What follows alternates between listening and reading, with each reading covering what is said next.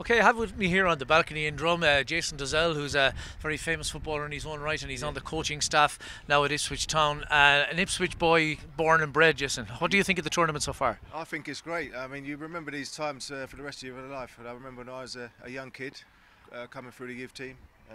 Used to love these tournaments, and the experience you get playing teams which are foreign to you is that's what it's all about. Learning curve. So, you know, we've come here a bit blind, not knowing about these teams, but you know, for us to progress, you've got to go through this. So, yeah, really enjoying the tournament. Yeah, well, that's great. It's good to hear. And you're a guy who knows about playing when you were very young, Yes. being the youngest scorer ever in the top division. It was the first division in England at the time. What was it like in those days? And a schoolboy playing with the top pros. Well, there was no academies in them days. All we did was train once a week on a Thursday night. And in my situation, it happened so quick. I had one game in the youth team when I was still at school, one game in the reserves.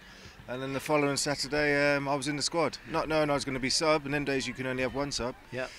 So I've got to the ground about 12 o'clock and he's named me sub. But I think in them days, I was so young, it just went over my head. You know, a little bit, just happened so quickly. And now I look back and say, wow, Jesus, how did that all happen? I know. Yeah. So you see you're enjoying your time back, with Ipswich Town in the academy and looking after all the young boys years after you came through the same system. Yeah, absolutely. I mean, I'm running the 13s, but obviously my boys, he's playing in the 16s, so that was nice of them to ask me to come along, just so I could keep an eye on him. Great. So yeah, it's a great experience. I mean, as I said, really good quality teams here, and really enjoying the tournament.